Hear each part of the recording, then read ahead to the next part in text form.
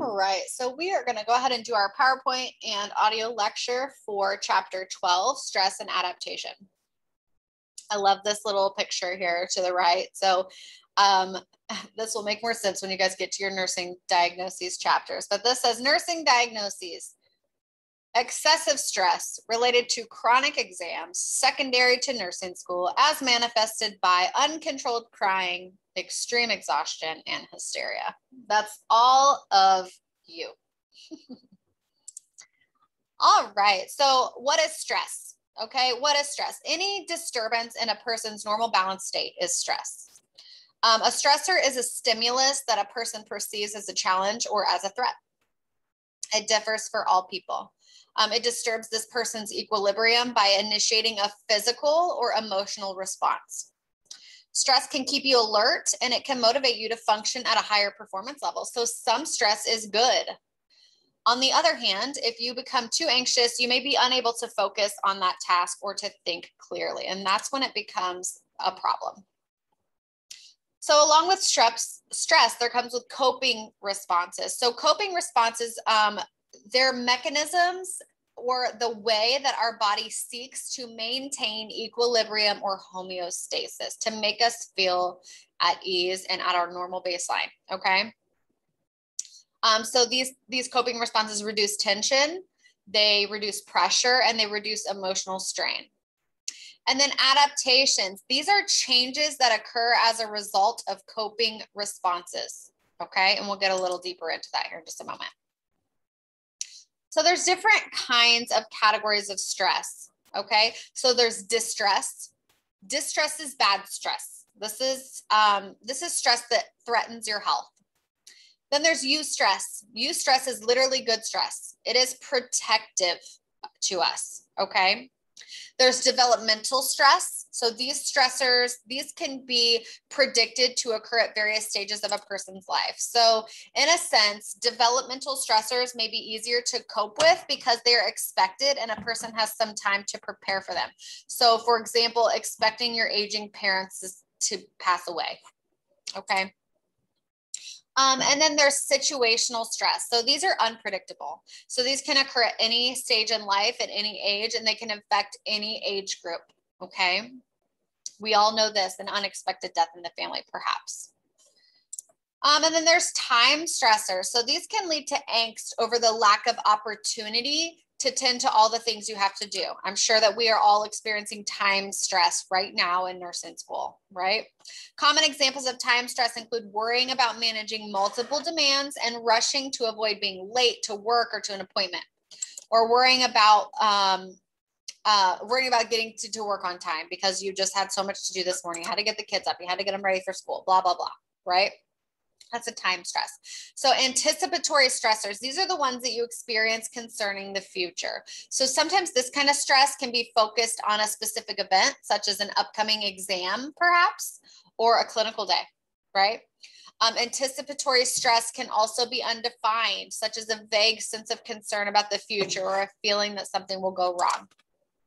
An example, like I said, an upcoming exam or clinical day for a nursing student, or maybe you have a public speaking engagement and you're just like super, super stressed and nervous about that. Then there's physiological stress. So these kinds of stressors affect a body structure or function. So those kind of stress, like a chemical stress, so that would be ingesting poison, or ingesting medication that may stress your body, or taking tobacco that stresses your body, right? So then physical or mechanical stress, so trauma, cold stress, if it's too cold, hypothermic conditions, that will stress your body. Joint overuse, that could stress your body in a physical way. Nutritional stress, so if you have a vitamin deficiency or a really high fat diet, that can stress your body. Biological stress, so viruses or bacteria can stress your body. A genetic stress, so inborn errors of metabolism, some kind of genetic issue. Or lifestyle stress, so obesity or a sedentary lifestyle, that can all put stress on your body as well. And then there's psychological stress, so external stressors that arise from work or family dynamics, living situations, social relationships, or other aspects of our daily lives, right? So now we know about our stress. So what about our coping? How do we cope with stress? So on page 240, you'll see coping strategies and their behaviors that and techniques that are used to manage our stressor. So there's two different kinds of coping strategies. There's adaptive coping strategies. So healthy choices, okay? These are an individual who's recently been diagnosed with hypertension may react by modifying their diet and exercising more often to lower the blood pressure and prevent complications. That's a healthy choice and adaptive coping strategy, right? Maybe a good support system. So these good support system can help a person adapt to stress, provide emotional support, encourage expression of feelings, and help that person solve problems, right? So adaptive is problem solving in a healthy way. Maladaptive coping strategies. This is an unhealthy style, and this is typically a temporary fix. So some individuals choose an unhealthy way to cope, like overeating or drinking alcohol excessively, or smoking, or a drug of choice, or something like that. Okay, that's a maladaptive coping strategy. So dealing with stress, okay? So 3 general approaches for coping depending on the situation, right? So these are our three options, okay? We can alter the stressor. So in some situations, a person can take actions to remove or change the stressor. For instance, changing jobs. If your job is stressful, we're going to alter it. We're going to get a new job then, okay? We could adapt to the stressor. So adapting involves changing your thoughts and behaviors related to the stressor. So maybe changing your thoughts about nursing clinicals. Okay, you don't like them, but maybe just saying, you know, I might not like them, but it's going to be really good for me. I'm going to kind of try to change my outlook on that. Or avoiding the stressor. Okay, you may find that being with a certain person is stressful for you, even though you've tried many times to change the dynamics of the relationship. So maybe in that case, it's best to end your relationship with that person. So avoiding the stressor altogether. Okay, and then there's adaptation, right? So successful adaptation allows for normal growth and development and effective responses to change and challenges in the daily life, right? That's a successful adaptation. Okay, it's a possible and it's a desired outcome of stress. We adjust to the stress. Okay, the outcome depends on the balance between the strength of the stressor and the effectiveness of that person's coping methods. Okay, so even with a positive attitude and good coping skills, excessive amounts of stress can lead to maladaptation and disease, right? So successful adaptation allows for normal growth and development, and allows for effective responses to life's challenges, okay? But again, the ability to adapt depends on a variety of things: the intensity of the stressor, the effectiveness of your coping skills, personal factors. Some people succumb to illness after experiencing only a few stressors, whereas others seem to adapt to multiple intensely difficult stressors. Each person has a different ability to tolerate stress, but everyone has a breaking point at which stress becomes too overwhelming. So factors that are going to influence adaptation to stress. So the person's perception of the stressor, right? So a person's perception of the stressor may be realistic or it may be totally exaggerated, right? If a person's adaptation attempts to be successful, if previous adaptation attempts have been successful, then they maybe try it again. You could just found something that has been successful for you, so you keep trying it again. That's a person's perception of the stressor. And what has worked last time, maybe it will work this time. Okay.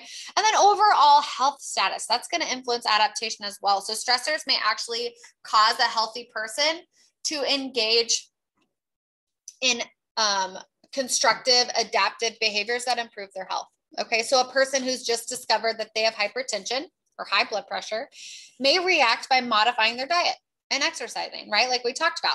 And on the other hand, if a person finds out that they have hypertension and they've been coping for years with pain and immobility from arthritis, they may be too overwhelmed and exhausted to take any actions to lower their blood pressure, right? So the overall health status is going to influence that. Support systems will influence it. So a good support system can help a person adapt to stress, provide emotional support, help a person solve problems. The stronger the support, the better the adaptation. Probably the lesser the support, the less the adaptation, right? It may also provide financial and other concrete types of support, such as a place to live, meal preparation, household help. Families and support systems can help with all of these things. And hardiness. So people who thrive despite overwhelming stressors tend to have a quality that has been termed hardiness. Okay, that's what they have. They maintain 3 key attitudes that help them weather adversity. So these 3 attitudes are commitment, control, and challenge. Okay, so commitment lets them seek to be involved with ongoing events rather than feeling isolated. Control enables them to struggle and to try to influence outcomes instead of being passive and feeling powerless. And challenge allows them to perceive stressful change as an opportunity for learning. Okay. Personal factors that may influence adaptation include age, okay, developmental level, and life experience, such as learning when coping methods have worked for you and using them the next time you encounter stress. So physical responses to stressors. Okay, so there is the general adaptation syndrome. Okay, so this all has to do with the physical response to stress. So in the general adaptation syndrome, it has 3 stages, okay? So what this is, it's a theoretical model of physiological responses to stress. It is non-specific bodily responses shared by all people. We all go through it, okay? And it's a response to distress as well as eustress, bad stress, good stress, right?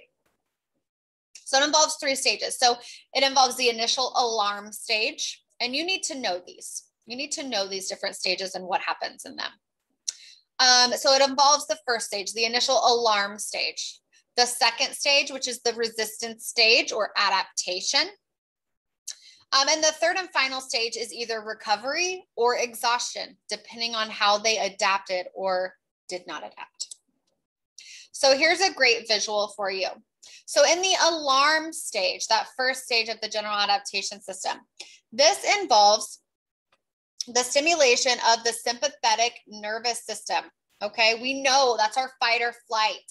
Okay, our sympathetic nervous system. So it increases the release of these hormones. Hypothalamus secretes CRH. The posterior pituitary secretes endorphins and ADH. The anterior pituitary secretes the ACTH. The adrenal cortex, cortisol and aldosterone, and then the adrenal medulla. So the adrenal medulla is important in this one because it secretes epinephrine. In that alarm stage, it secretes epinephrine. We know what epinephrine does to us. It makes us jittery. It makes us hyper-focused. It makes us feel, it's that feeling of stress, that feeling of anxiety that we get when we're scared, that initial response. Okay, that's that epinephrine. Okay, and then that alarm reaction turns into that fight or flight for us, right? And then we go into our second stage. So our parasympathetic activity, it balances parasympathetic activity and sympathetic activity. Hormone levels return to normal. And then we go to adaptation.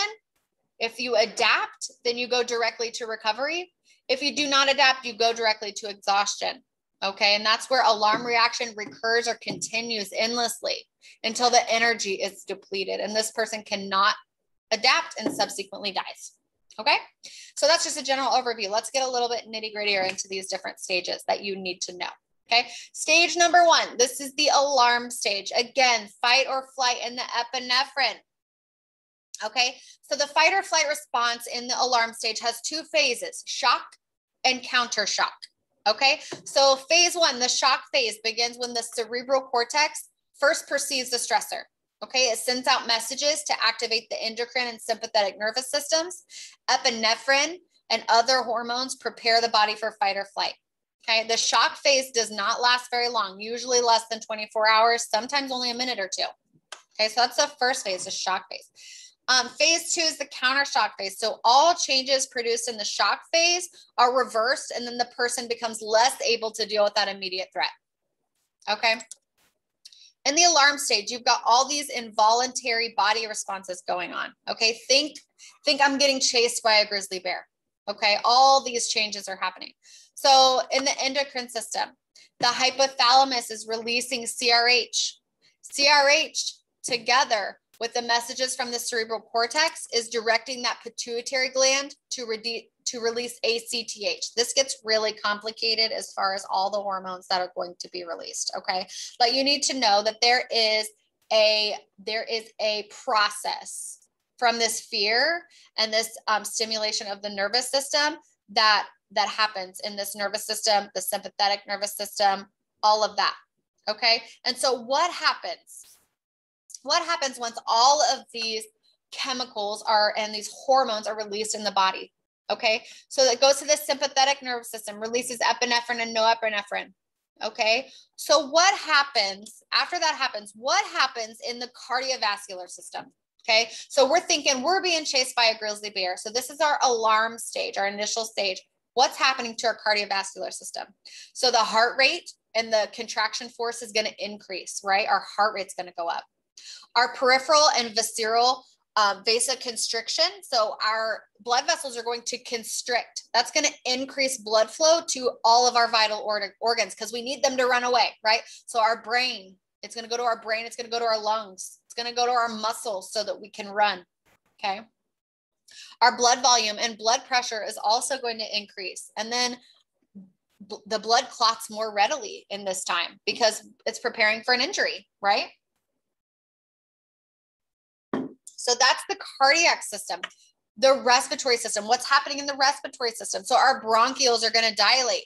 This is going to increase the depth and respiration and tidal volume. This makes oxygen more available to diffuse into the muscles, the brain, the cardiac cells, because we know we need to breathe. We need to breathe really good because we are focused, right? That's what's happening in our body during this time. The metabolic system. So what's going to happen there? So the metabolic rate increases. The liver converts more glycogen to glucose, makes it more available for energy because we need to run, right? Except in the brain, the body uses less glucose for energy. So the brain uses more, the rest of the body uses less because it typically needs less at this time. The use of amino acids and the mobilization of fats for energy increases. So all of these things together provides more nutrients for the body to be able to sustain that activity during this time.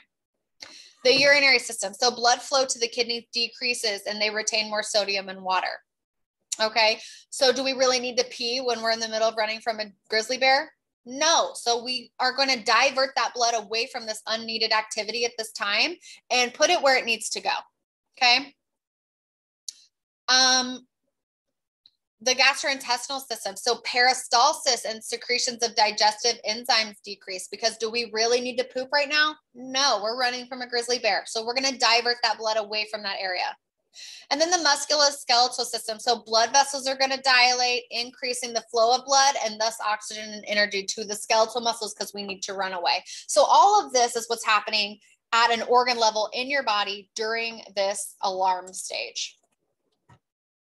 So now we're done with the alarm stage, okay? That either lasted 24 hours or 1 to 2 minutes. It just depends, okay? So now we're moving into stage 2, the resistance stage.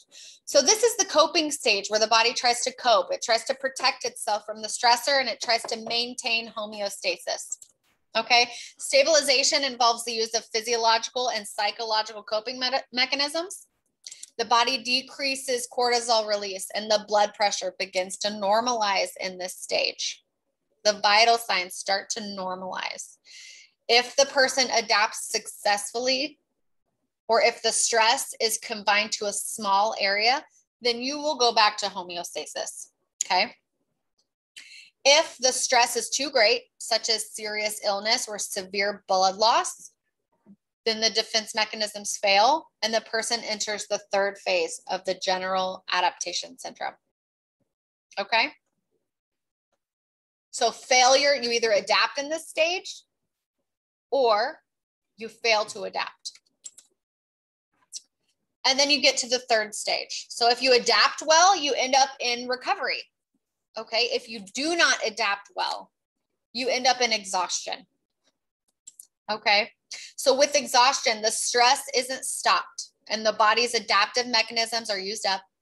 The patient goes into exhaustion. Physiological responses in this stage includes vasodilation. So our blood vessels are going to get bigger, which decreases our blood pressure.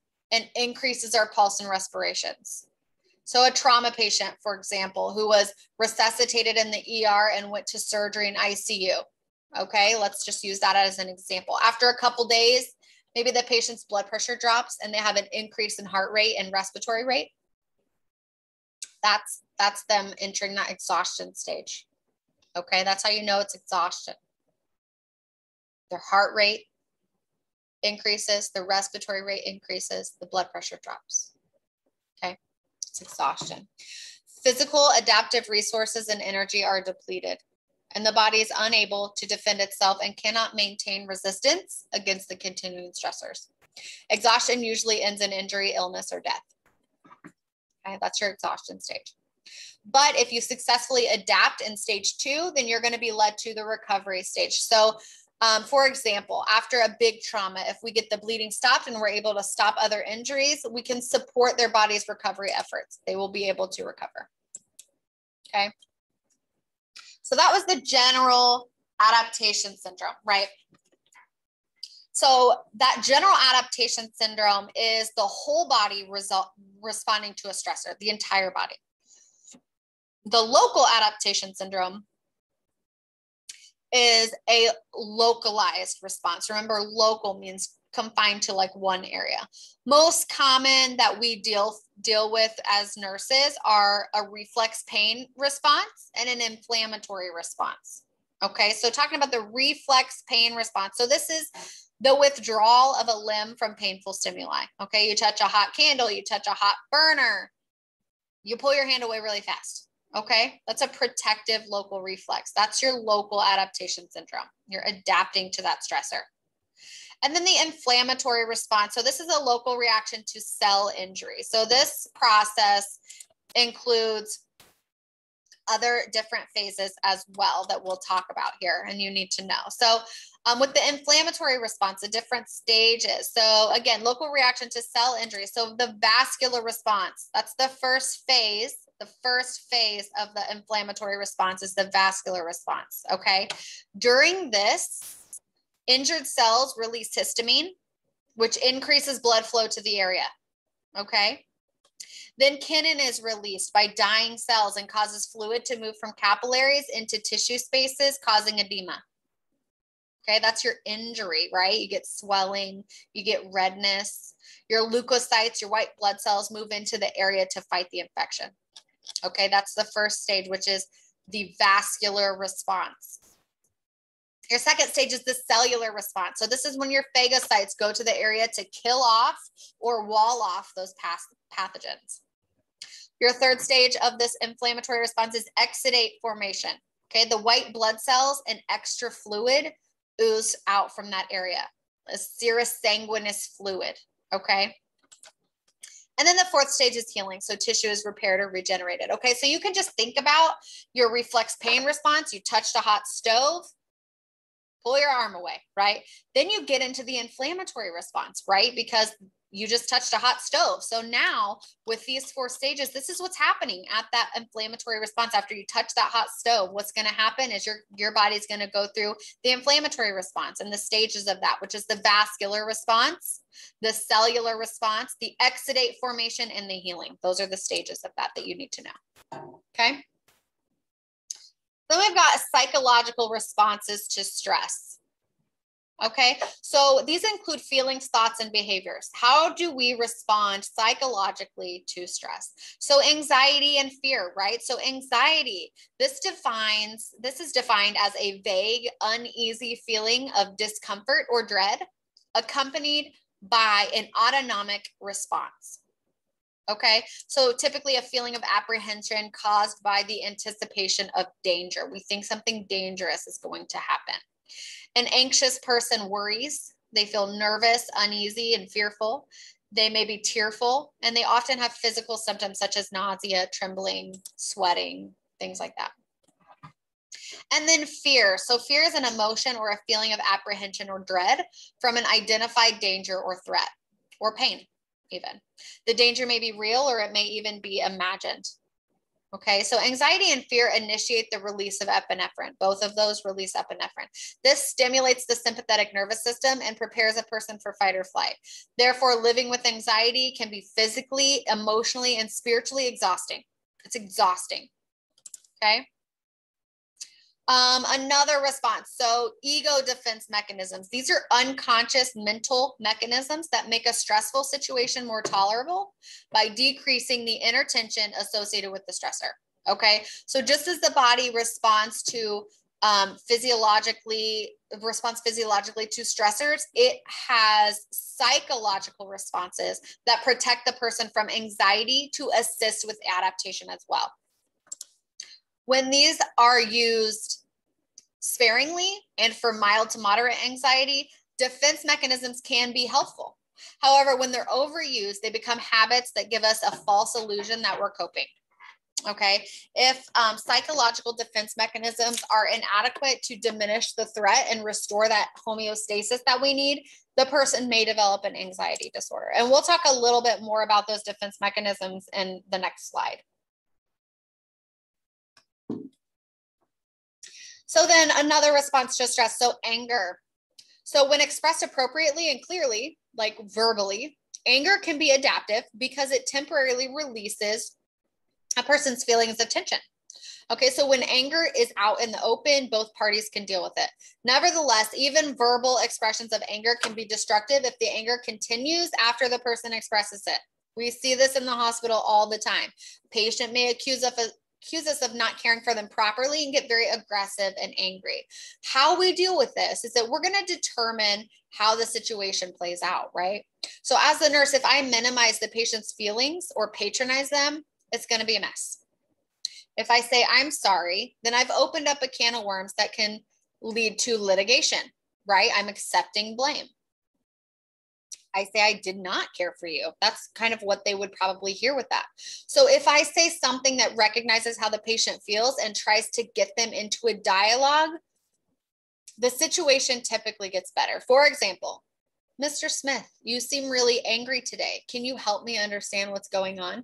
That right there is a perfect example of therapeutic communication.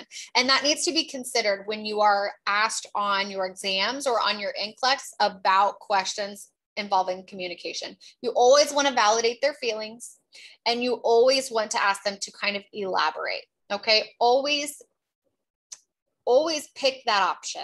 Okay. When you're faced with that kind of a question, and you will be. Okay. And then there's depression. So this is sometimes associated with unresolved anger and can result from stress. So it is normal to feel depression in response to a loss or traumatic event, but long-term depression is a reason for concern. Oopsie. Okay. All right. So getting into our defense mechanisms, you do need to know these and know the difference of these. Okay. So I'm just going to mention a few common ones, but please take a look at the table and make sure you start to grasp these ideas. Okay. This table is located, it's table 12-1 on page 246 and 247. Okay. So I'm going to mention these few important ones and we'll kind of go over these, but there is a large table that you need to cover in your book. Okay. So rationalization, this is the use of logical sounding excuses to cover up or justify true ideas or true actions or true feelings. Okay. Things like statements like this, it was God's will, or I'd be a better wife if I didn't have to work. Things like that. Okay. Then there's denial. Okay. Denial is transforming reality by refusing to acknowledge thoughts, feelings, or desires. So these are typically unconscious. It's not consciously lying. And it's the first defense learned by a person. So a person with alcohol abuse can say, I can quit anytime I want to. That's denial. Okay. Then conversion. So this is emotional conflict that is changed into physical symptoms that have no physical basis. So somebody having nausea and diarrhea prior to a big exam. Okay. It's converted into physical symptoms. Displacement. So this is called kind of like kick the dog, right? So you're transferring emotions from one original situation into an inappropriate person or dog or somebody that's less powerful and threatening. So you're going to blame the nurse or the hospital or the spouse, or you're going to come home and kick the dog because you had a bad day at work. That's displacement. Dissociation. So this is painful events that are separated from the conscious mind. So a person who was sexually abused as a child describing the events as if they happened to her sibling instead of herself. That would be dissociation. Reaction formation. So this is a person who is aware of her feelings, but acts in ways opposite to what they're feeling. So it's okay that you forgot my birthday when it's really not okay, right? That's reaction formation.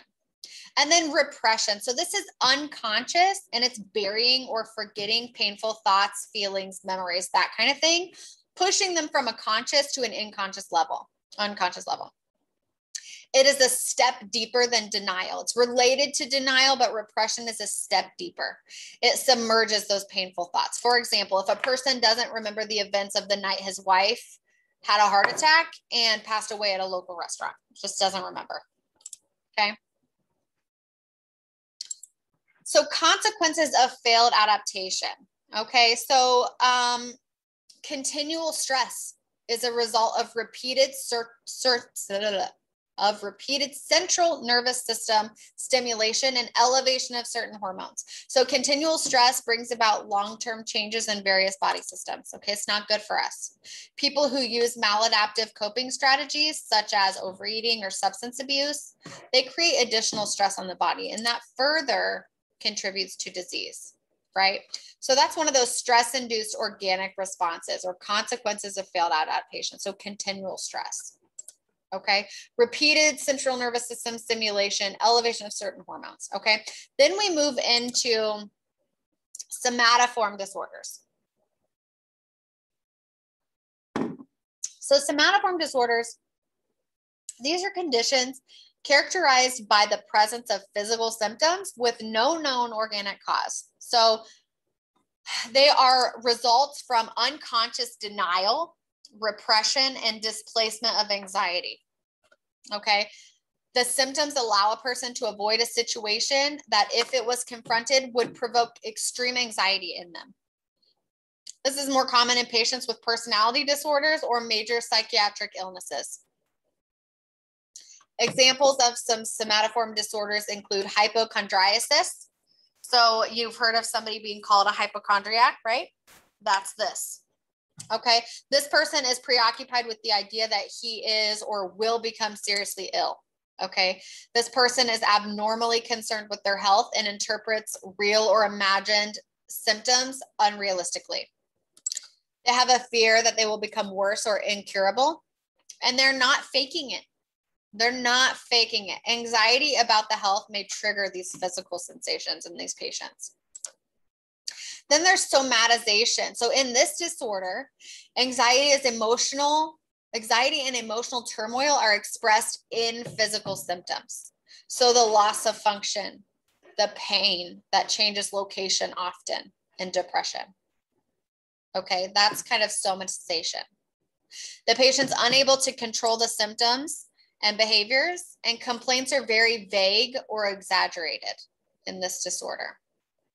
Then there's pain disorder. So this is emotional pain that manifests physically. So pain is the main focus of this person's life. The level of pain the person states is typically inconsistent with their physical condition. That is, the physical cause is either disproportionate to the pain or cannot be found at all. And the pain does not typically change locations in this one as it does in somatization. And then there's malingering. So this is different from other disorders because it is a conscious effort to escape unpleasant situations. So for instance, a patient merely pretends to have symptoms for personal or tangible gain. Okay, so maybe they pretend to be sick so that they can call into work. That's malingering. Okay.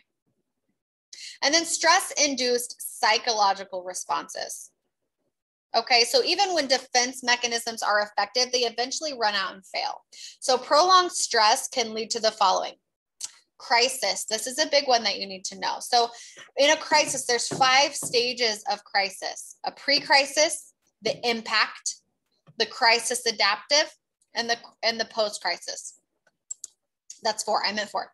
A crisis exists when an event in a person's life drastically changes the person's routine, and they perceive it as a threat to themselves.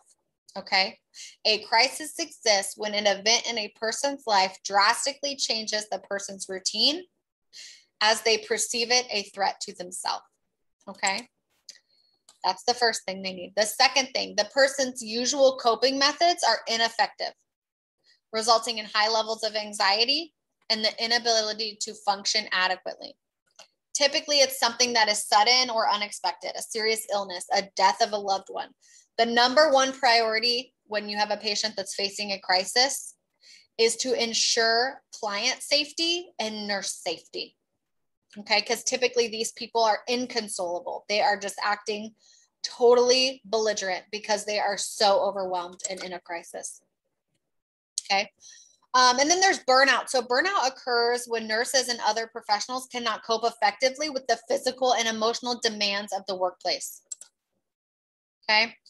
And then post-traumatic stress disorder. So this is a specific response to a violent or traumatizing event, like an earthquake or a flood or a natural disaster, or to some kind of physical or emotional abuse, such as rape or torture or war, right? So the victim experiences anxiety and flashbacks that may last for months or years.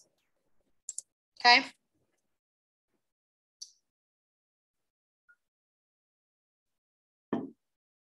So moving into our nursing process. So our assessment factor. So we're going to assess the stressors, the risk factors, and the coping and adaptation of our patient who's having a stressful time, right? By getting data about this person's stressors and risk factors, it's going to help us to determine whether the client has realistic or exaggerated perceptions of their stressors. Okay. It's going to help us to identify interventions and reduce current stress and provide anticipatory guidance to future stress. Okay. We're going to assess their response to stress. We're going to need to assess their physiological, their emotional, and their behavioral and cognitive indicators of stress. That's part of our assessment. And we want to assess their support systems, right? So support systems, family, friends, coworkers. These are important in the success of a client's coping strategy, right? So this is important to ask, okay? On page 252, you can see on there questions to ask a patient who's exhibiting lots of stress. Okay, moving on to our second stage of ADPI, right? So our diagnoses, okay? So stress is non-specific. So there's almost no limit to the number of nursing diagnoses that can be stress-induced, right?